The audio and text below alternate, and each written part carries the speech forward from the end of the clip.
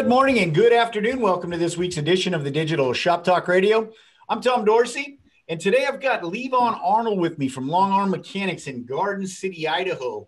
And we're going to be talking about unleashing the full power of the digital shop, and in a big way, and in a big surprising way also, because not to steal this guy's thunder, but his entire staff is out with COVID and has been since last week. And so he's been a one-man army and maintaining his numbers, maintaining his best practice KPI numbers, no excuses.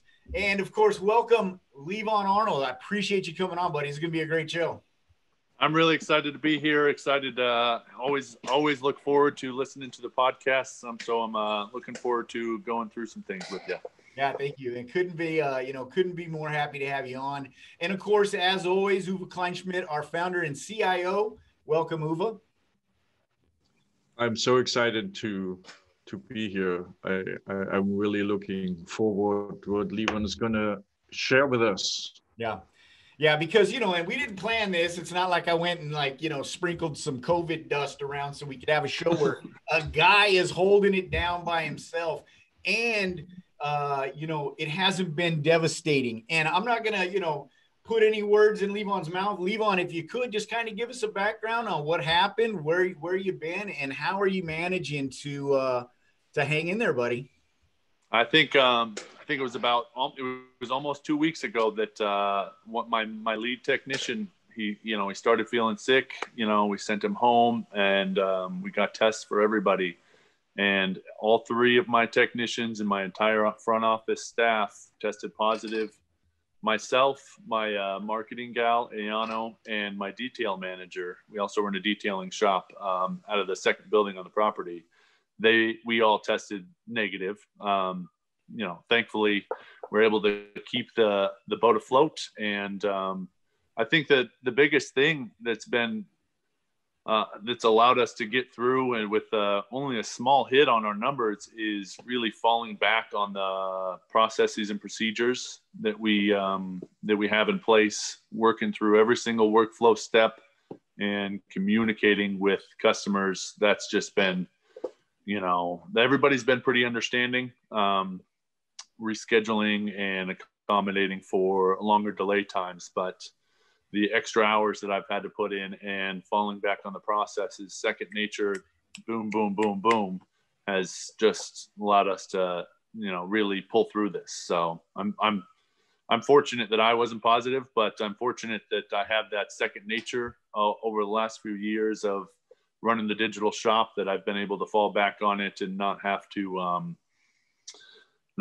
work through everything critically and just second nature it, Yeah. And Uwe, that's got to be, because that's what we hammer this process about. That's what the DSOP is all about. You got to have a plan in place. You got to build that muscle memory, because guess what? When this kind of stuff happens, boom, you just hit that turbo button, and it just becomes natural, and you can keep your best practices. You don't have to cut the corners, right? Uwe, you got any insights on, how incredible is this? I'm blown away, but I would love to hear a few details if you don't mind. What have you learned in the last week? What really, where did you pat yourself on the back and say, wow, that was good that we had that in place? And what else did you learn which might make you change stuff around? I think one of the biggest things has been making sure that I'm taking care of myself. I'm coming in and not burning myself out. But I've learned that, once somebody, me in this case, has really reached that level of mastery of knowing what needs to happen on every single workflow step and what needs to wait until the next one or needs to be there to answer the customer's questions before they ask them, which I think is the biggest benefit with the digital process. We can get those things. So being able to fall back on those things, the biggest thing that I've learned is working through those workflow steps and getting those answers there ahead of time. It cuts my time in half, more than in half, running the front office by myself and has allowed me to step back into the shop, which traditionally I don't spend my time in the shop. You know, I have 3 technicians out here, and I steer the ship basically. So being able to reach that level of mastery has been the biggest thing, but seeing what that can achieve, I think this week has really set a cornerstone of how we work through this and where we need to work towards getting all of my team up to speed and on that same level of mastery, so they can run with me basically. So would you recommend for the audience that, they send everybody home for a week so that they can work through their processes and make them bulletproof?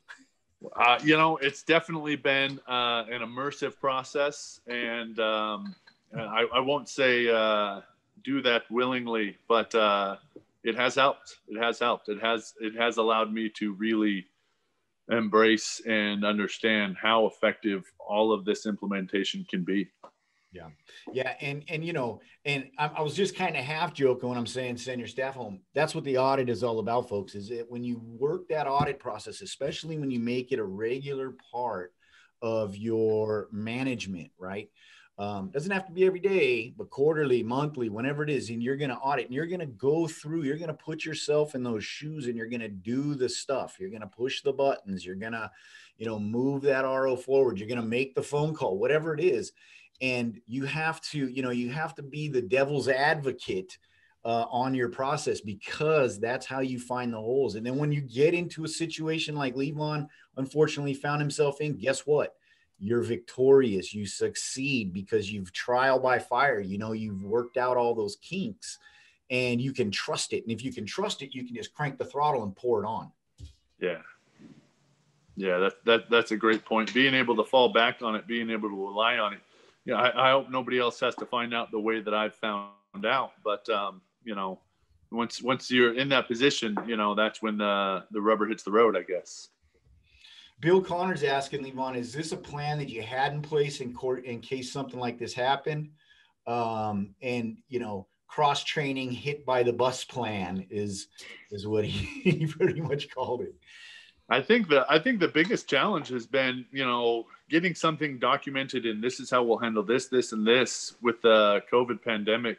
That's been impossible because we've had week by week changes. So we've had a very general outline on what happens in a worst case scenario like this. And luckily, if it was anybody else, I don't know if they've been able to work through it as sufficiently as me, but I know that most of my team would be able to work through it, at least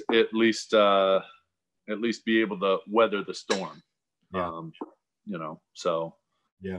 And the other upside I see to it really is that, it takes a lot of excuses out. If you're able to maintain, I was looking at your metrics, right? Your motorist research time is actually trending up. You're actually beating the techs and the riders in some metric areas. And so that kind of really says, hey, you know what? I didn't have anybody else helping me. And I was able to get those inspections audited. Or edited. I was able to get them out the door. I was able to let the process work and keep the sales rate up. What's your excuse? And it really kind of shuts the door on any of that. And I think it would help you really, if you had anybody who, and for folks in the audience, if you have anybody who's not 100% on board, that's a real strong position to get somebody to reconsider, if they're dragging their feet, right? Yeah, I think that's a great point. It's you either want to rely upon the excuses that present themselves or want to be bigger than the circumstances. And I think that's the mentality that we try and cultivate, or at least I try and lead with. Most of my team is pretty, 2 of my technicians and my front office staff are pretty new. So we're still going through that mastery process. But I think that they're picking up that we make the choice to be bigger than the circumstances mentality. we'll see what they say when they come back and how strong our numbers are. I think that'll be a good motivation though. I mean, it's great. You set the bar, right? It'd be amazing. Yeah, set the bar.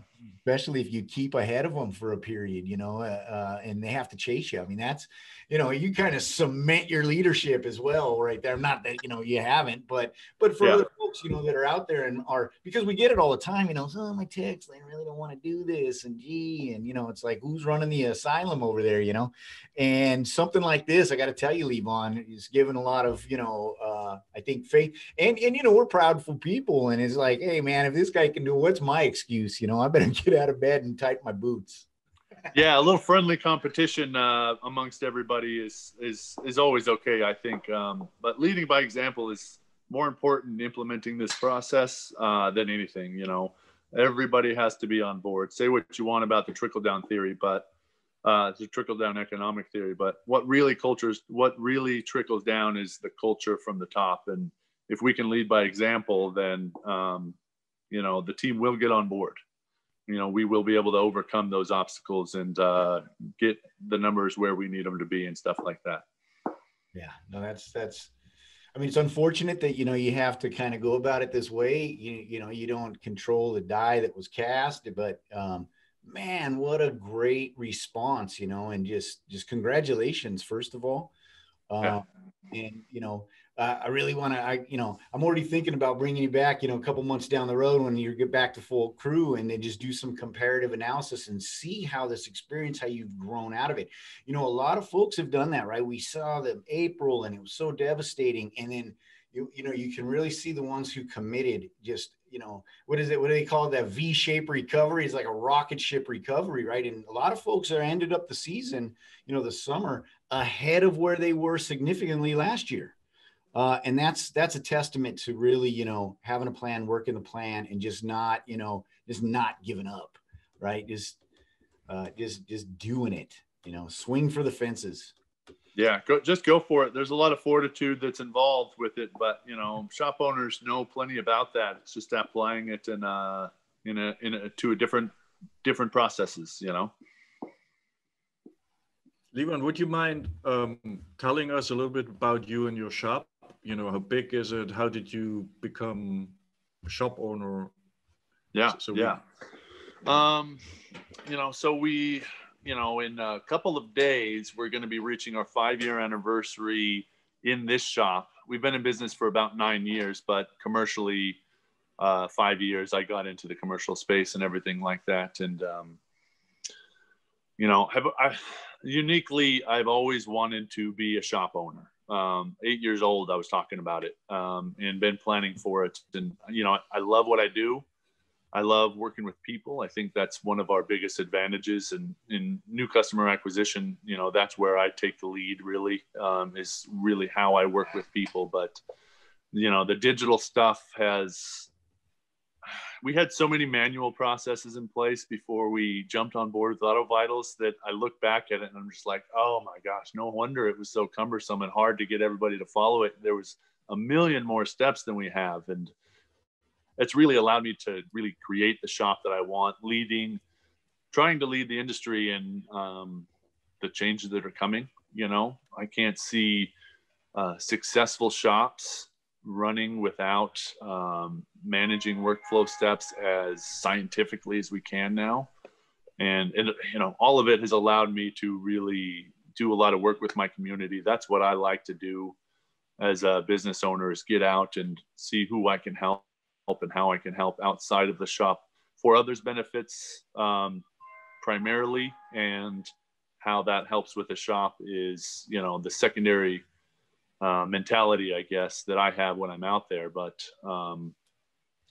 the digital shop, being able to look at every car that's in the shop, knowing where every workflow step is from my tablet when I'm out in a meeting up the street, and being able to have my service advisor just send me an estimate before we send it to the customer, make sure all these little things are buttoned up while I'm getting them up to speed and stuff like that has, the lifestyle it's been able to create for me has, I'd say it was probably 5 years earlier than I expected to be in some of the positions that I'm in. So, I think I just have a lot of enthusiasm. I like solving challenges more than anything, overcoming obstacles and stuff like that. So I'm pretty happy with where we've gone coming into our 5-year anniversary. We're hitting a really good milestone. Our numbers are on a great trajectory, and we're building a really good team. So, I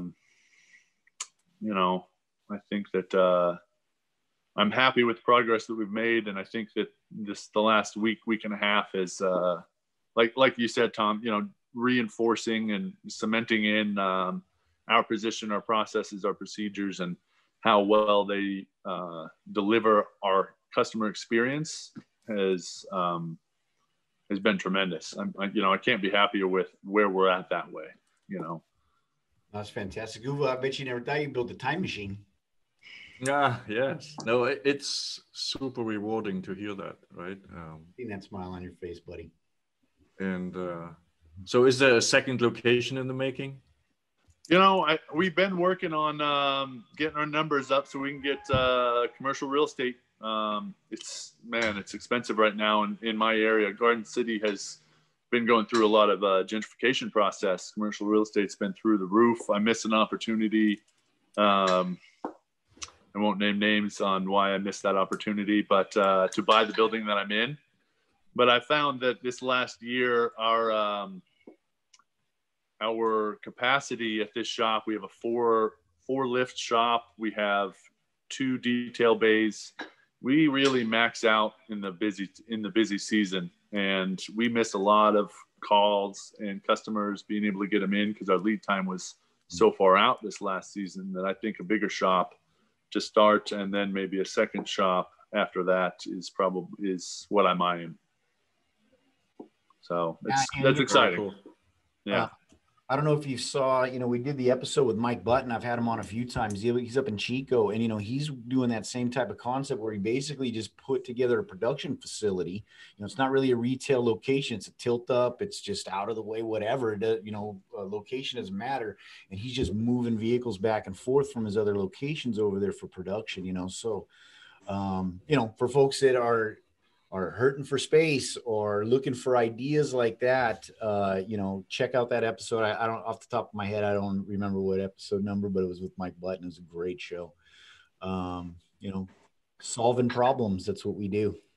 Yeah. I like that concept too, being able to have one production facility and ramping up and ramping down and being able to funnel into that I think that's going to be huge for maintaining solid employees, which we all know is a really big challenge with the technician shortage, and maintaining consistent workflow. You can ramp up and add a split shift if you wanted to, if that production facility is really maxing out like you want it to be.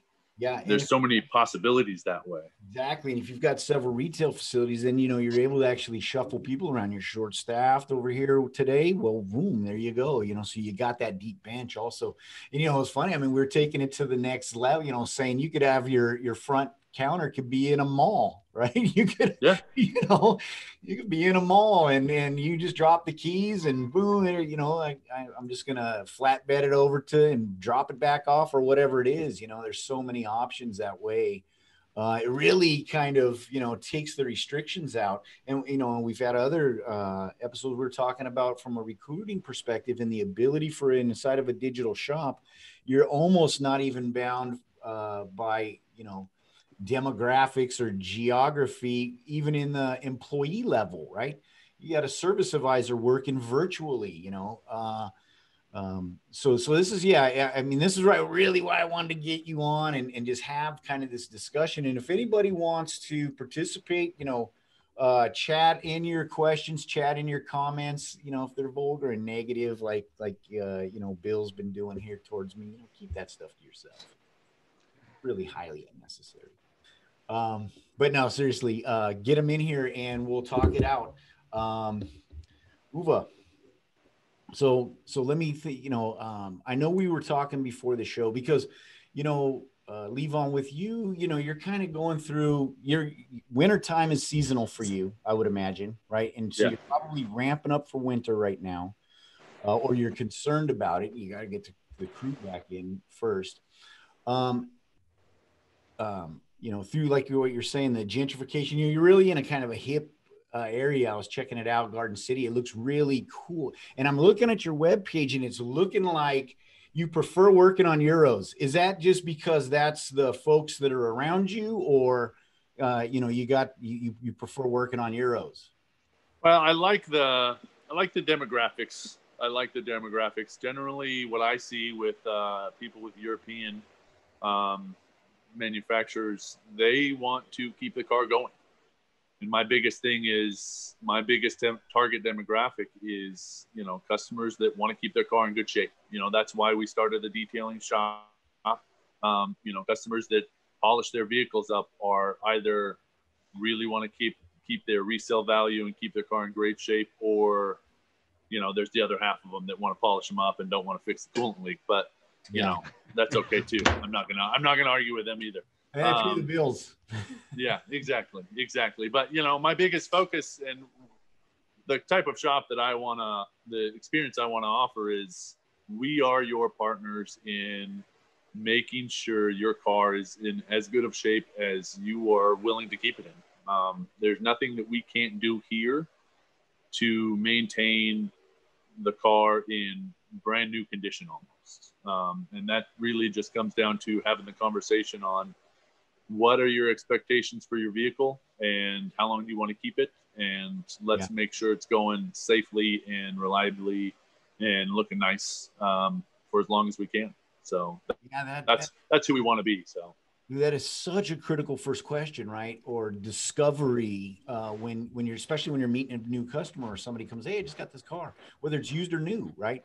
What's your plan with it? How long? And that's where it really, I think the digital inspection becomes so critical to that conversation, is because now you have that full transparency. So if your goal is 5 years or whatever, or a lifetime, hey, there's nothing better that's going to keep you informed on the success of that and the value that you provide them to meet that goal. Yeah, that's 100% it. Once we send them that digital vehicle inspection, they have such a clear idea on where they're at with everything. We always go through, hey, if you have service records, I'll put a note in there so we know and we're not overselling, but you will be able to know where you're at. If you go somewhere else, which, a lot of customers do, we're not the cheapest shop in Garden City, nor do I want to be. Yeah. Right. But they go somewhere else and they don't feel the value in the experience and the partnership that they do when they're here. You can't run through the old paper carbon copy process and compare it to a digital vehicle inspection. On average, we're over 50 pictures per inspection. Last time I checked, you can't compare those two things on the same scale. It's a completely different ballpark. And, it's nice after 5 years, we're really getting the recognition and the word of mouth that that's the type of shop that we are. And it can't be argued through the pictures and the transparency and the honesty that is just inherent with it. It's just an amazing thing, I know that we have never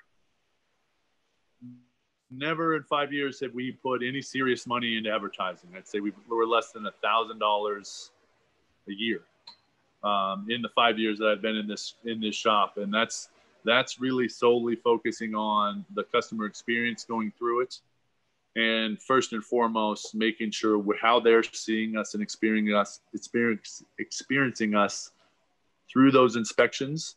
And those questions that they're going to ask, that we're going to answer before they ask, has been that driver in word of mouth and clarity and education. And I don't know there's any other way to do it. Yeah, that's brilliant, right? And right away that pops in my head is ATI Super Conference, the swimming pool sales guy, right? We had this 1 year out there, we had this keynote speaker, and it was amazing. What did he say? He says, I put up this website. There's all kinds of swimming pool builders that are competing against me. I start giving my opinion.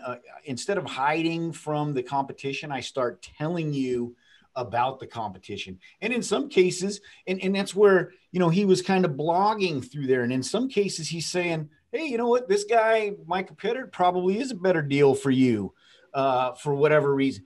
boy, he said it was like opening the floodgates, the authority, the respect, the online kind of, credibility just put him at a completely different level after that. And then it was just do more of it. Right. And so that's really what I kind of want to, because I see a lot of that in how you look at your strategy for new customer acquisition online. Right. Really like your, open doors. You got the pit bull sitting there kind of thing. If he's a pit or not or whatever, He's part pit. Yeah. Yeah. And then, like I said, and then you've got actual metrics, how many digital inspections you've done, how you handle your customers, your community involvement. It really, I loved it from a customer experience perspective. It drew me into who you are. The only thing I would recommend is, you got to kind of some smiling faces and welcoming him in on that first picture and see you there also. But I mean, that's really nitpicking. How has it been working since you've kind of taken that approach and you're putting that transparency out there? I mean, I guess the proof's in the pudding. If you're only spending about $1,000 a year in any other, ancillary marketing, it's working. Yeah. Since, it all is all driven by the number of inspection pictures that we take is just pure gold content that we can put online. We're already taking the pictures. So I brought in somebody to do the marketing in-house. She builds the websites and we can just chip away at that. I like, like I said, I like solving challenges. So what little thing can we do to improve this, that, or the other? But, after the pandemic let up this year, it was like floodgates were open. Like you said earlier, customers wanted some kind of peace of mind, and getting that through their vehicles and knowing that their vehicles are going to be safe and having that online presence to back that up, we were just primed to have, increase our sales month over month over month right after that this year, as they have been over the years. But it was just floodgates this year. And I love being able to communicate the personalized service with the rotation of pictures and updating of numbers constantly, and all of those things, keeping us top of mind. I can't foresee me ever wanting to really put a lot of that money into advertising, knowing that we're maxing ourselves out this way. And that's a great position. All we have to worry about now is, making sure we're getting the cars through the shop effectively and improving our processes and procedures as we go. So, it's been a tremendous tool being able to collaborate the inspections and pictures and everything that we communicate there, and finding ways to communicate that to our customers before they come in as well as after they come in, making sure those things are all in symmetry and everything like that. Yeah. And it's really about keeping it fresh. Right. And so I get, because you kind of hit the nail on the head. You update those pictures, you add this additional content as things happen. And it's not just always sales oriented. A lot of it is, human interest and, your story and things like that. And light, right. About how, and you said you have a person helping you with marketing, but how many hours would you say, Levon, typical week do you invest in either reviewing the plan, looking at the metrics, or physically going up and maybe making blog posts or posting content? And also, if you could talk to us a little bit about how you're managing the socials as well. Right. So the social, we kind of have target on, how many posts we want to hit for categories in education, technical, and sales, and, fluff posts and stuff like that. We'll have a 1 hour meeting, probably more than that. Probably a 4 hour meeting once a month, maybe. And with every one of my employees, I hit them with a half an hour one-on-one meeting with them. With Ayano, my marketing gal, I probably do that twice a week. But I think that I invest a little bit more into that, because marketing is somewhere that I like to spend my time as an owner. I try not to jump into the daily stuff, and let my team go through their process and develop what the confidence they need. But I think I just like jumping into marketing and like finding ways to reach out and talk to people and stuff like that. But I wouldn't say I'd spend more than 6 hours, maybe probably on average 4 hours a week on marketing, not including my networking and stuff like that, out of shop community stuff. Typically that takes a lot of my time, but going over the numbers and stuff like that, I just joined ATI a couple of weeks ago. So I've been spending a little bit more time going through the numbers, but I'd say I spent at least a couple hours every week, just going through the auto vitals numbers and stuff like that every week. That's really where the juice is. Once you learn how many ways you can look at the numbers, you can learn how many ways you can improve yours. And I like that. My mom was an accountant, or was a financial advisor, and all of these in this whole financial world. So I was doing Excel spreadsheets when I was 16. So that stuff comes a little bit more naturally to me, I think. Probably stresses me out more going over the numbers and stuff like that every week, making sure, these little adjustments we're making, incremental adjustments we're making are there. But, I don't say that my time, full-time managing the shop is more than 20 hours a week, which gives me time to do the community stuff that I like to do, and then research other things that I'll throw curveballs at my team for. So yeah, because I'm really interested in how you kind of slice up your market, right? I think you're kind of in a long, along the river, it looks like. Yeah. And it looks like there's just national parks on the other side of you. So I would imagine you're not catching a lot of commuter traffic through there. And so, I'm sure you have to take your demographic and kind of slice it up. Where's the work centers? Where's the, where are all those Euros living? Are they over here? But what about the college kids that, maybe the folks need the digital inspection emailed to them, and where are they at? Talk to us a little bit about how you approach that, and kind of how you slice it up. And do you apply a different kind of marketing strategy or technique to those different slices? I'd say that I do address them individually, because we are, like you said, we're in this long, narrow corridor where there's one main drag going across along the river here in Garden City. And it is a pretty busy one. It's one of the main roads going into downtown. But where the shop's located, we're in between, like stone's throw away from 5 zip codes. So you can't, in the old world of advertising, being centrally located in the middle of one zip code was always the most ideal thing, because you can branch out, or however that worked. I don't know.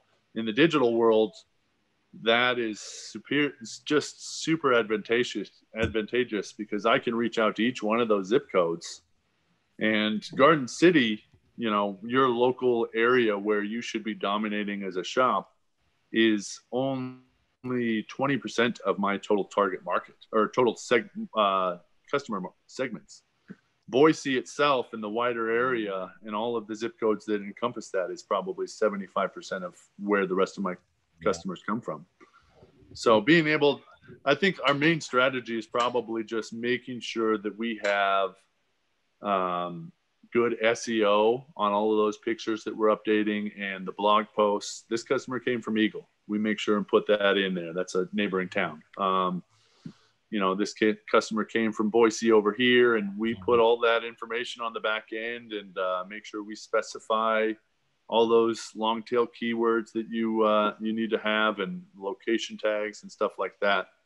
I think that's a big part of it. But you're saying something about college kids and stuff like that, and that's been a big growing part of our target market. And I think with them, they'll find you.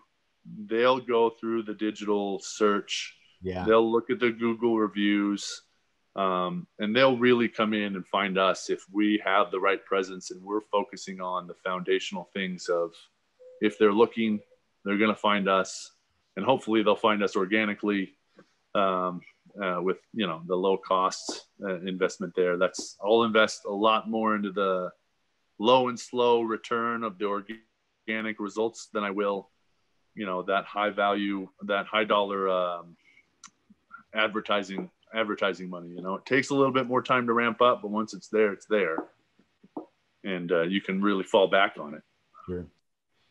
Yeah, and it's a completely different message, right? You know, hey, look, we can, you know, get this inspection results, you know, directly to your parents. We have text to pay, so you know we can text. You don't even have to ask them for the money. You know, I mean, but seriously, these types of things are definitely more attractive to that subset than let's say, oh, you know, you're 15 years or you're 9 years in business and you're, you know, shop of the year from Napa.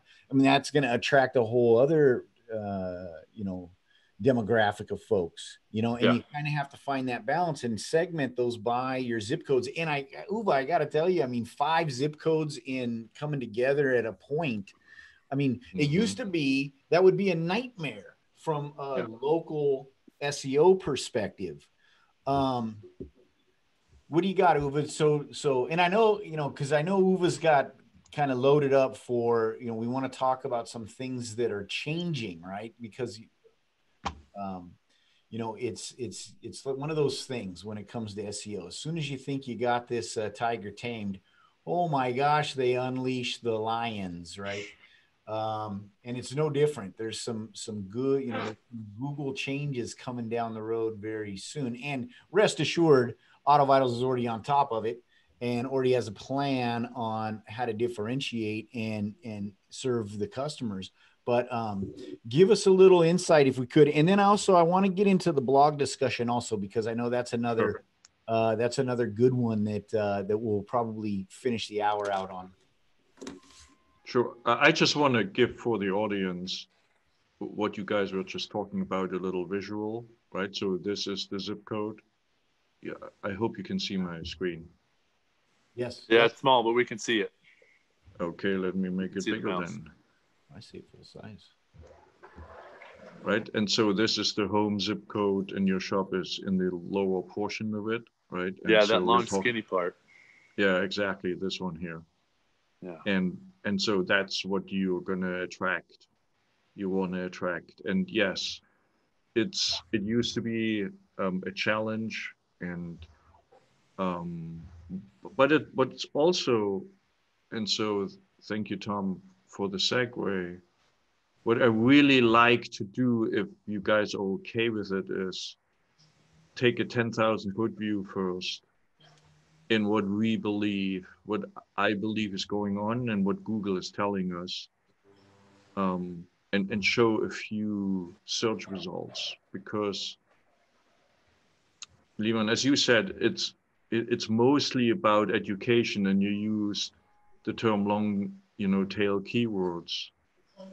Which from an SEO perspective is a nightmare, because there are so many out there, and it takes a while to get a good presence up. It's actually a little worse even, because what Google has done is to try, and that's location specific and keyword specific, to distinguish, to interpret what you want when you type in a keyword. And they call that the intention. What's your intention when you type in a keyword like tires, right? Or any keyword. And I want to show you a few examples. So here I just typed in tires, right? And so, and we're going to focus on desktop. The mobile world is a little different. And although it's the majority of the searches, it's just hard to show here in the podcast. You can see that the intention is, I want to buy tires here, right? When I say tires, right? I'm getting fire hose with ads on the right-hand side, which that's what I want to buy. By the way, tires is the most competitive keyword and the most searched keyword of all, by far. Is that just in the automotive space, or is that like it beats? No, I'm just talking automotive. Whatever, for Yeah, yeah. The lawyer keywords. No, that's the beauty. Google hiding they don't open their kimono about wheel numbers, but what you can do yourself very easily, go to Google Trends, Yeah, sure.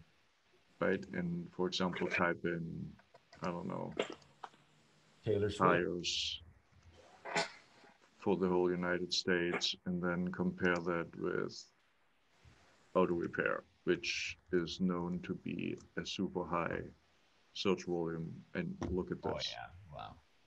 This not even close. And but back to the intention, right? There are three types of things, Google things you want to do. You want to buy stuff, you want to educate yourself, or you want to know where stuff is, navigate, right? And so they know from the search keyword what the intention is, because they track where you click, right? And then give you a different result depending on what they think you're looking for, right? So in this case, it's obviously you want to buy it, right? So you see tons of ads here on the right-hand side, Discount Tires, a website, and then places where you can buy tires, right? It's very clear. If I type in tires, I wanna buy. That's what Google thinks I want to do, right? So that's the reason why it's super hard, for example, to rank for tires, even in a local market. Now I did nothing else than adding the town, right? If you did that on Google, on a mobile phone, it might even show up without typing that, right? And see the ads are gone, right? And now it's all about locations. And now Google thinks I want to look for a shop selling and doing something with tires, right? As you can see. And it's also interesting, if you go here, there's another element down here. See, people also ask. That's called the FAQ snippet, right? And it's all about buying, right? Whereas here it doesn't even appear, right? So let's do the exact same thing with brake fluid. Again, right? I want to buy ads about brake fluid. And down here, things about education. See, it's a little interesting now. There's the FAQ snippet showing up. What happens if the brake fluid is low? So both intentions are being served. The need for education and the need for buying, right? And if I do brake fluid near me, right? See how the FAQ snippet changes, the questions are different, right? So this is a more educational piece, where here it's very clear I want to buy, right? And it goes into different questions. And all I did is say near me, right? Alignment.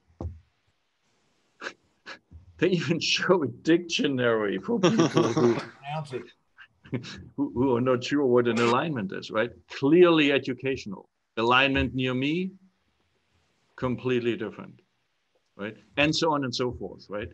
So what's the purpose of this showing to you guys?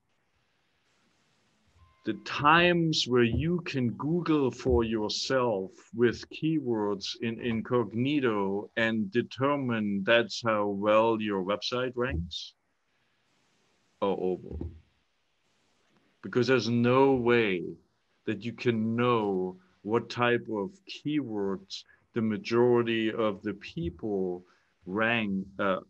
basically types in, because you just Google for yourself what you think they're looking for. And as you can see, the change in what Google interprets what you type in the search result is so fundamental that it's not a way to assess how well a website ranks. And for everybody who is doing it, you know, it's a great exercise, it's fun, but you cannot conclude any numbers about whether your website ranks high or low. So what is now out there, which I can use, right? So Google has over time giving a lot of, I mean, you probably all know that there are companies who make money off of chasing Google, right? That's all they do. SEO companies, they do nothing else than chasing Google. And then some publish their findings. And so what Google has done is to build something, a scoring system, which they call the Lighthouse score, right? That's one aspect that doesn't give you the entirety of the information you want, but it's in an amazing way to start with. Here is one, right? The Lighthouse score has 4 sub-aspects: performance, accessibility, best practices, SEO. What does it mean? Performance is really simple. How fast does a searching user get their hands on the information, mobile or desktop? That's performance. And you see down here what that means in detail. We can skip that. But that shows you what Google spent a lot of time. Actually, I think that was an acquisition. Lighthouse was a third-party tool, and Google just acquired them. Accessibility goes, this is the ADA stuff, right? How well can anybody navigate on your website, finding it, the buttons are not, you know, super close together, and if you're visually impaired, you cannot see anything, right? That's the ADA stuff. Best practice is how to build a website. So they look at your design, your layout, and does it follow generally accepted layouts? It's not a design, it's more the user experience. So if I click on here, what can I expect to see, right? And where's the menu located? And so on and so forth. It has nothing to do with the visual design. It has everything to do, there are best practices of how to build a website. And last but not least, it's SEO, right? So Levon, if you don't mind, can I show the Lighthouse score of your website? Yeah, let's take a look at it.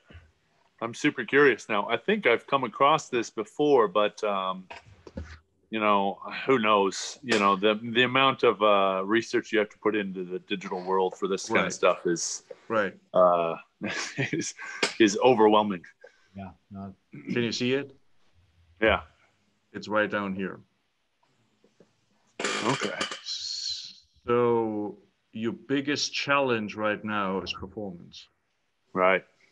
So that's the ability, and again, Google starts using this as a ranking factor. So if your website is loading slowly, you have not only a ranking challenge, you also have a lot of bounces of people who it just doesn't load fast enough, right? So yeah, they're not going to want to wait. So if it takes 14 seconds for the largest contentful paint, that means when it's fully rendered, right? Mm-hmm. The first contentful paint, which is the first thing you can see, is 4.6 seconds. Okay, right? That's a long time, actually. Yeah, that is, especially on mobile, right? Yeah, in this day and age, at least. Yes, right. And so. And the SEO is 78. So that's not bad. So 92 is just awesome. 86, there's probably some minor things which can be done, but I think the 26 needs to be taken care of. Yeah, and everything else probably. And for the SEO, it just means whatever you wanted to promote on your website, there are certain elements which are missing or misleading. right? Yeah, And I think that we have real heavy keywords in ours, and they cover a lot of ground. Like we have a page for Asian auto repair, and that right, covers Hondas and Toyotas and all those things. And segmenting those down is probably a target area for that. Because then you'd almost have to do each of those makes and models by all those 5 zips that are around you too, right? Yeah. How do you work in all the location based stuff into the different make and model or repairs that you're doing, and also work in your detailing? So does your detail stuff have a different website that it's like a standalone brand? We used to have a different website, but it was too cumbersome to manage both because we're using WordPress, which is probably the biggest reason for that 26, but definitely outdated. But the just getting all those little details, in line has been the biggest challenge for how do you segment for each zip code and each manufacturer and each service. That's the challenge that we face on this digital part. I'm actually pretty happy with our SEO score considering those challenges that we have in this industry. Right. And at the end of the day, what really matters is the phone's ringing, right? And so Uva, I mean, so when as this content or excuse me, as the intention based scoring becomes more and more weighted, I mean, it seems to me, just looking at it from kind of the outside, is the only way to compete is I have to have representation in all of those intentions. So I mean, are you recommending, or will we see in the future that we're actually like creating almost like a shopping cart or an online store for our services, not just so let's look into the futures a little bit. Auto repair shops have a little challenge, and that's a self-made one, if I may say so, because there is language used which is often focusing on the part which is being used to repair a problem, right? And so every part from an SEO perspective has immediately the intention of buying, which you don't want to serve, right? The tires example or the brake fluid example was perfect. Yeah. So now we cannot just define today here, let's just change the language we use and educate, brainwash everybody to use different words, right? We have to look at what is the natural language in search. But I just mentioning that because that's a challenge. If you educate your customers about brake fluid and why that's needed, or timing belt, or things like that, right?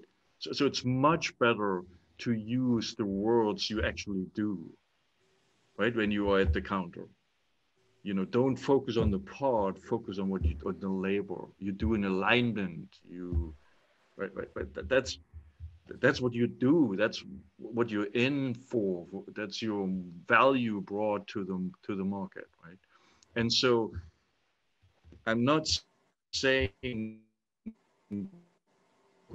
on the parts in the SEO, but when and if you do, try to surround the content you create with the value you bring to the table, right? I want to how much time do we have? I want to show you one of the most striking examples which I came across, right? Which goes back to tires, and let me see whether I can share that. So let's just say the following: tires is the most competitive keyword, and it invites to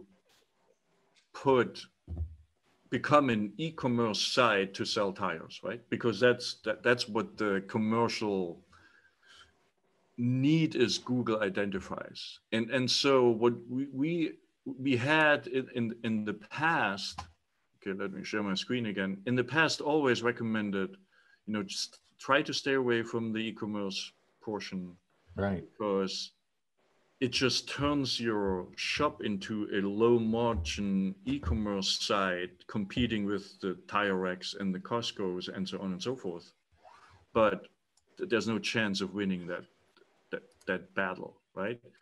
In the meanwhile, we say it a little bit differently, and I want to show you here a screenshot. I hope that you can see that. On the right-hand side, you see a typical tire widget you have available. This is called Tire Connect, and that is what you would have on your website. And then on the left-hand side, what we will do is we're going to link it back to actually the value the shop brings to the table. So before you start buying tires, let's just the shop figure out what's wrong and why your tires might look like this, right? Especially if you have uneven wear, then you can basically combine the two. You do the e-commerce, but you bring it back to the value the shop provides, which is, let us figure out why your tires look like this, and then fix the root cause so you don't have to buy the next set of tires in, I don't know, 2 months or whatever, right? And then so this way, by using the digital inspections as the lead, you bring your value as a shop to the forefront, and then the tire selling is just a necessary thing to provide the value. Does that make sense? 100%. Yeah, that's pretty awesome, actually. And that's true for anything. Going back to the question about SEO, let me just switch back to my. I mean, that's pretty bold, right? That's a bold move because, I mean, that's been since the beginning of time. I guess tires have been a loss leader, basically, right? Right. I mean, well, you're either a full-on tire shop, and that's all you do, and we ain't doing an inspection. What for? We got, a line of guys that want more tires, or you're trying to use that as a loss leader to get into the rest of the repair. But that, through the widgets, and I mean, most of that stuff is supplied by the tire distributors anyway, and they have no interest really in you being able to upsell. They just care about you putting the rubber on. Right. That's do we have that in practice? Are we testing that? Do we have data on that yet? Not Good yet. question. Yeah. We don't have it yet, and statistically relevant to actually make a case. But it's a whole initiative we are going. It's not just the web portion. It's also integration with third-party devices who allow a technician to measure, for example, a tread depth in a consistent way. So you can actually make that a retention tool, right? So your tread depth last time was X, this time it's Y. So the wear is going the following trend. We recommend to do this now or next time, right? Instead of relying on a tech being super precise last visit. I mean, we all know digital inspection is great, but if you have growing breaks over the time of visits, because it's different technicians measuring different values, the equipment being integrated will solve that challenge. And so that's a whole initiative we do, to go back to your question, integrating with third-party equipment to get a precise tire measurement and put things like what I just showed you on the website to bring the value a shop has for the motorist to the forefront, and not run the risk of being perceived as a e-commerce or parts dealer. Well, and I really like that idea because, I mean, if you can project, especially with authority, with accuracy, I know I'm going to need tires March 5th, right? Well, I can start paying for them right now, couldn't I? And if I'm paying for them and I just go through this and now I'm there on March 5th, and then you tell me, well, this alignment, this tie rod end, hey, you just paid off these, you don't want to wreck them now. I've kind of got a baked in upsell or a baked in, captive kind of sale there because, hey, I don't want to spoil this thing that I just went through, preparing for. Really interesting from a customer service experience and a data perspective to see this thing play out. Are we looking for pilot shops yet? Not yet, but how do soon. people help prove this? Yes. So we have our Turbo community, and we have already quite a bit of requests. Happy to add you, Levon, if that's something of interest for you. I know we are out of time. I just want to talk about the blog very quickly. Blogs are great to get content across. There's no doubt about it, especially your involvement in the local community is just the perfect way to get this on a page. From an SEO perspective, it's tough, in my opinion. Yes, there's rich content. There's rich content, but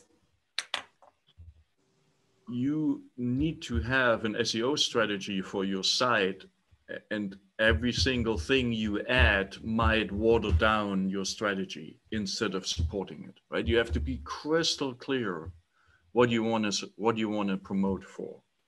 Yeah, locations, services, makes, right?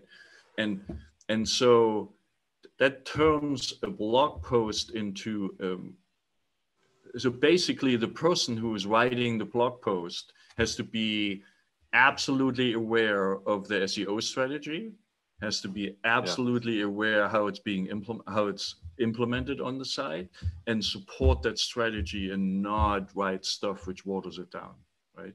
And that's really hard to do. So that is what I want. Would you recommend, Uwe, that if you're going to do that, you templatize it or something? So all your title tags, your H1s and all that.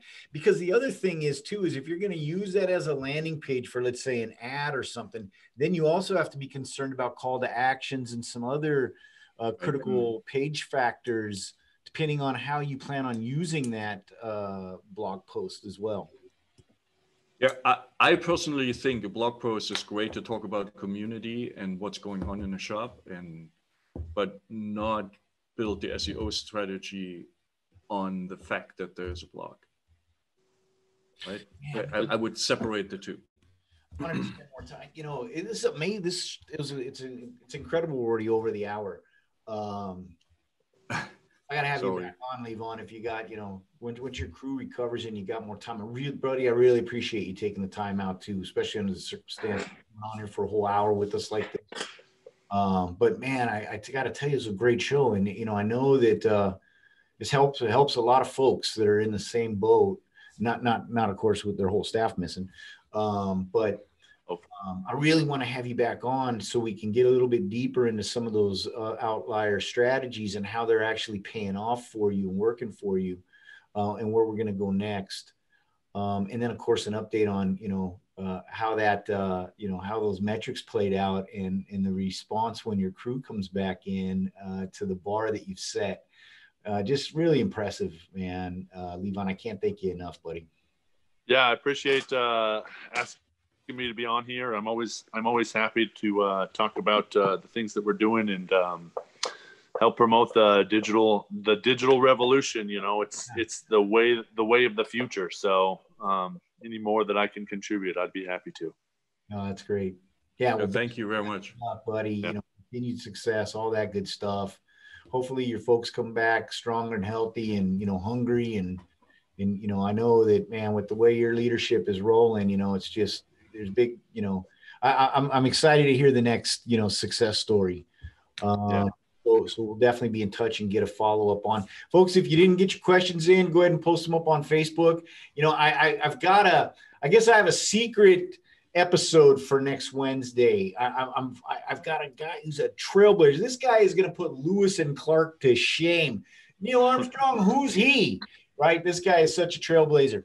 But I just don't know if he's going to be available. And so we'll be doing a plan B if he's not. And I'm not going to find out until Friday. So just put it this way. You do not want to miss next Wednesday. Stay tuned. 10 a.m. Pacific, 1 p.m. Eastern. Until then, get out there and make some more money. Listen, reach out and friend Levon, connect with Levon through Facebook, however he is. He's now in ATI. If you're in ATI shop, shake his hand, recruit him into your 20 group, whatever it is that you all do. Because this guy is, a firecracker. And I'm just, like I said, really excited to see, man, what comes next with you. Uwe, as always, thank you very much. Great insights on the kind of what's coming and, just a little bit of confidence in the market, I guess, to our customers to say, hey, look, we are seeing what's coming around this corner. We are on it like supersonic. And, nothing really gets past this guy. He was probably doing some SEO strategies in the shower this morning while he was washing what's left of his hair. Hey. Oh, man. Thank you very much. Appreciate you guys. Thank you, everybody in the audience. Get on the Facebook forum. If you're not subscribed, autovitals.com/radio. Get subscribed so you get the notifications. You don't miss this show, especially since I'm still figuring out where to make the Facebook Live go. If that's been your method of access, I apologize, but I think I nailed it today. Until next Wednesday, we'll talk to you later. Thank you very much. Thank you.